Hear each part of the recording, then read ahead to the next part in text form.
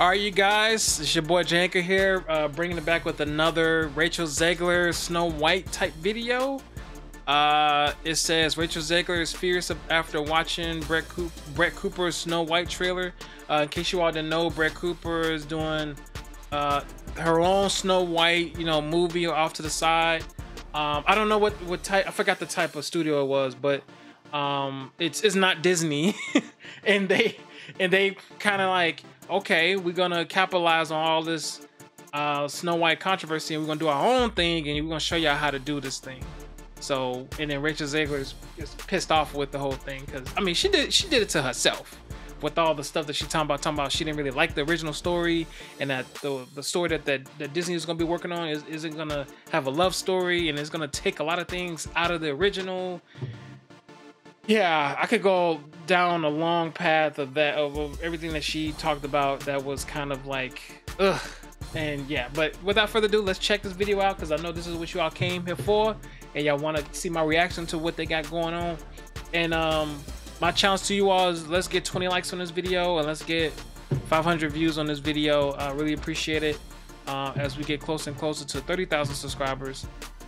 So without further ado, let's check this thing out. Make sure y'all subscribe to the channel and share with your friends. Let's do this thing.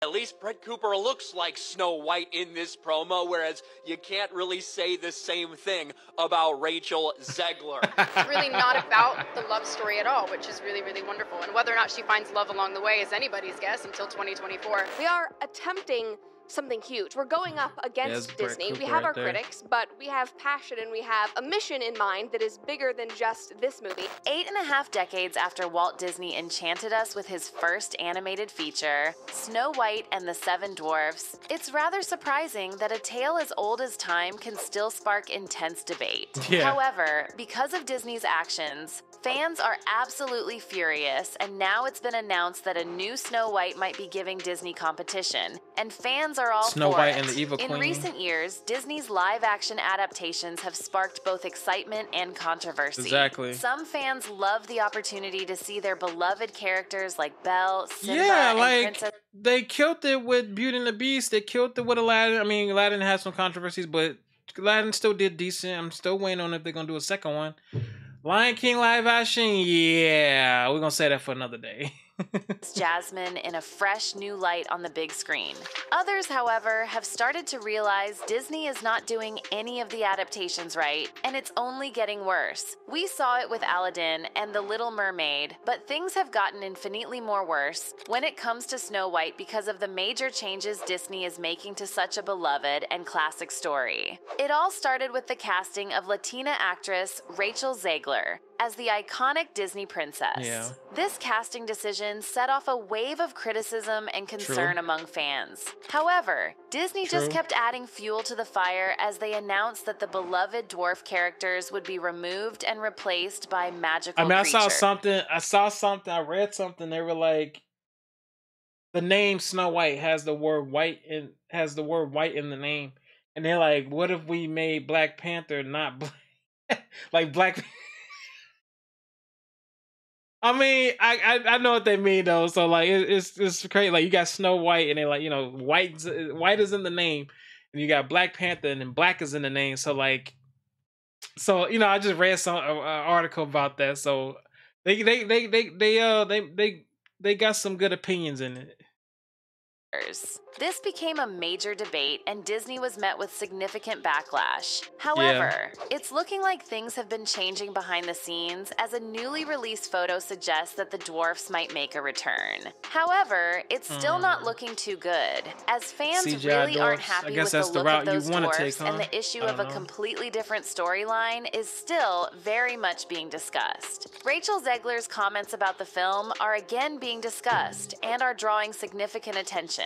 Rachel saying it's not 1937 anymore in an interview where she discussed how the movie would shift away from the original Snow White storyline centered around searching for true love is being criticized once again.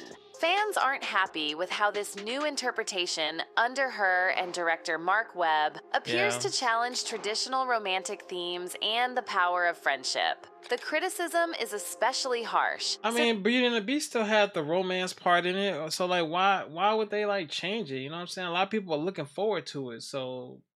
Since Rachel is making the original story sound like something it is not by trying to make the prince out as being a stalker. The original cartoon came out in 1937, and very evidently so. There is a big focus on her love story with a guy who literally stalks her.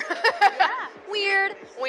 So we didn't do that this time. These comments, along with Disney's decision to tweak the beloved animated classic, have stirred controversy among fans, earning the film the label of being woke. The intense backlash has left the movie in an unstable position, as many fans are actually threatening to boycott the release. This looks to be exactly why Disney has now decided to postpone the film from its initial 2024 release date to 2025. However, not everyone has chosen to stand by and witness the destruction of Snow White. In fact, a whole other Snow White movie is currently in production and is set to release in 2024 instead of Disney's adaptation. In response to Disney's approach to their live-action Snow White, the Daily Wire, a conservative news outlet, has stepped into the scene with its own version of the classic tale. They're releasing this film through their new streaming service, Bentkey, designed especially for children.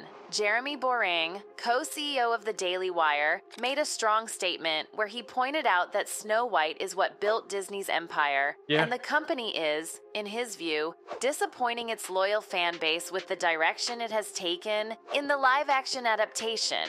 The Daily Wire's Snow White adaptation will be named Snow White and the Evil Queen and will come out in 2024.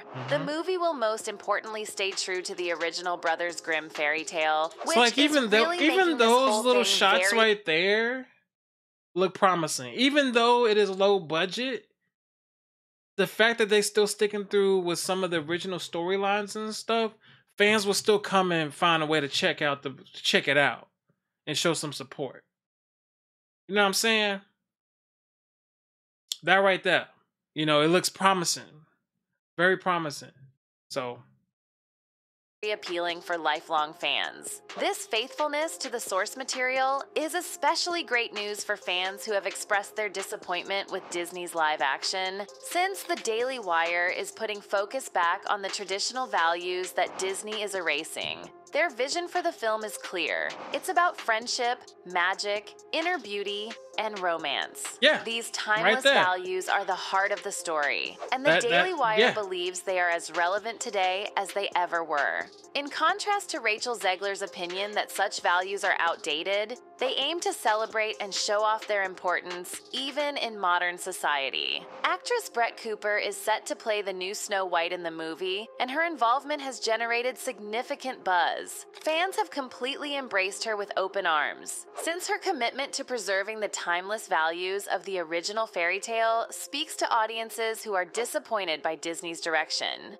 But Brett is not just an actress. She's also a well-known YouTube personality and a member of the Daily Wire family, which includes notable figures like Ben Shapiro, Jeremy Boring, and Candace Owens. While she started her career as an extra in the Hollywood movie Parental Guidance, Cooper eventually chose a different path. She became a prominent presence on YouTube, hosting The Comment Section with Brett Cooper, a channel with over 3.6 million subscribers. Here she offers commentary on political, cultural, and societal affairs, while actively engaging with her huge audience. In addition to her online presence, Brett has appeared in movies like Bobby and McGill and 500 Fireflies, and from the small teaser released by the company, she can even sing wonderfully. With Brett Cooper leading the way and a commitment to honoring the timeless values of the original Snow White story, the Daily Wire's Snow White and the Evil Queen presents an alternative that resonates with fans who are looking for a there. They must have increased the contracts on those apples or painted them apples red. They look bright as heck. Faithful adaptation, in stark contrast to Disney's approach. Brett even recently shared an exciting video where she reacted to the trailer and officially embraced her role, while commenting on some of the things that fans have been wondering about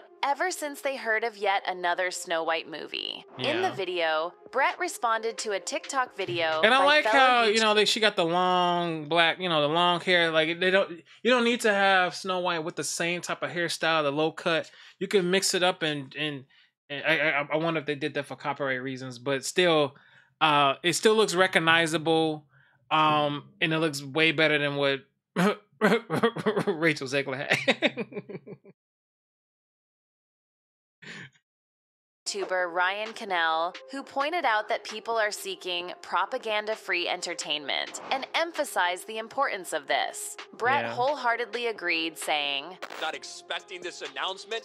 At least Brett Cooper looks like Snow White in this promo, whereas you can't really say the same thing about Rachel Zegler. It'd be one thing if Snow White turned around and put a MAGA hat on or some bullshit. That's not, people don't want propaganda on the other side. They just want propaganda-free entertainment. It's Hollywood, baby. And that really is the main point. We're not trying to turn Snow White into something that it's not. We're not trying to turn Snow White into a MAGA conservative movie. We're just trying to represent the values that Snow White is based in." As she continued, Cooper also reacted. Sticking to the source material.